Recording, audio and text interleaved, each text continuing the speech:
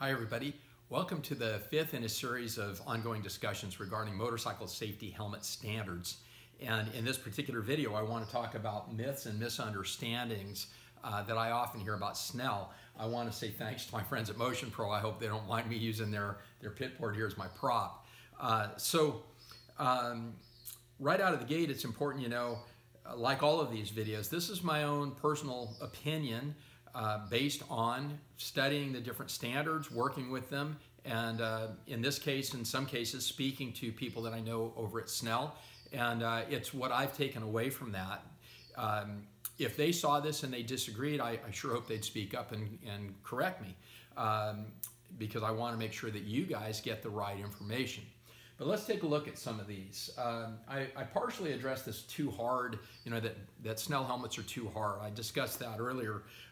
First of all, as we've already discussed, their peak energies, actually for their two largest shells, they're lower than any other standard.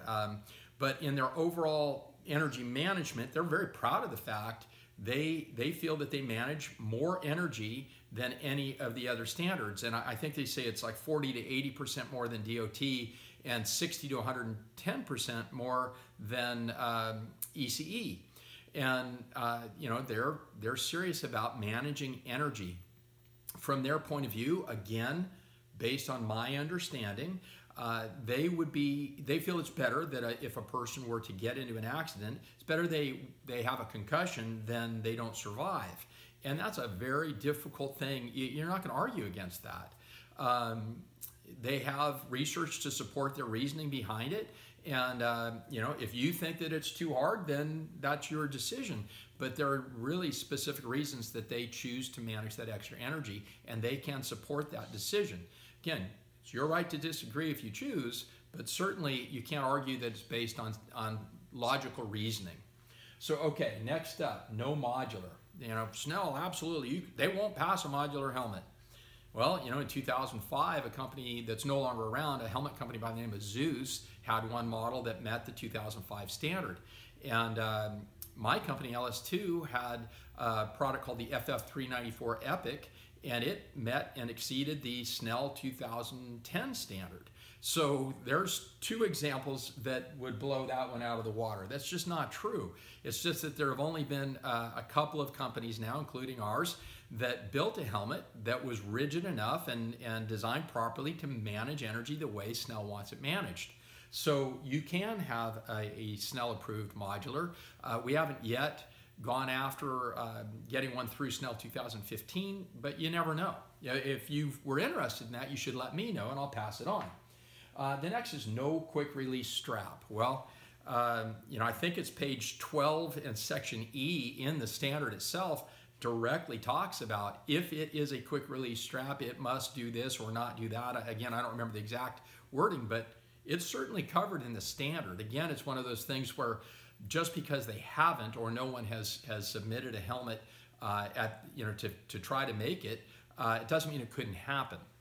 Okay, then we get into two-hit testing, and this is the one, when I'm in the field, I hear people that I think they're misunderstanding what's being said here. I know people that get really excited about that, and their way of looking at it is they think that what that means is if they were to fall and hit their helmet on the ground and tumble and hit in exactly the same place, that's what this is designed to do. When in fact it actually is part of their testing procedure. They hit the helmet in the same spot twice to achieve a certain test result. If they wanted to do it, if they wanted to do it in one hit, they'd have to dramatically raise the energy. And frankly, it's an expensive proposition to redesign their equipment or rebuild their equipment to accommodate that. So they feel that the double hit at the lower energy ends up giving them essentially the same data as that harder hit. Also, if they had to go to that harder hit, it would put them even farther away from the head injury criterion, which is part of what ECE is based on. And there is a certain effort to, when I listen to these guys, they would like to find more common ground. But at any rate, that is essentially the reason that you don't see ECE and Snell approved in one helmet. That's kind of where the breakdown comes into play, so to speak. Okay, And finally, that Snell helmet is, you have to have a Snell helmet if you want to race. No, not that I'm aware of. Virtually every sanctioning body in the United States allows either Snell or ECE. Now, if you want a Snell helmet to race in, you certainly, that's a good choice. There's no question about that. There is a question. Some people would argue that's why we're doing this, but I think it's a great choice. But they are allowed. We have a drag racer now. Drag racing was the last that I'm aware of to finally accept an ECE standard. They used to require Snell, but I think it was 2 years ago that changed. And I have a young lady that drag races for us and is very fast, and she's been wearing ECE helmets from our company for a couple of years. So again, there you go, some myths and misunderstandings regarding Snell. Again, if somebody from Snell sees this and has any input or wants to correct anything I've said, I more than welcome that input. And I hope this is useful information in helping you pick the standard that is best for you.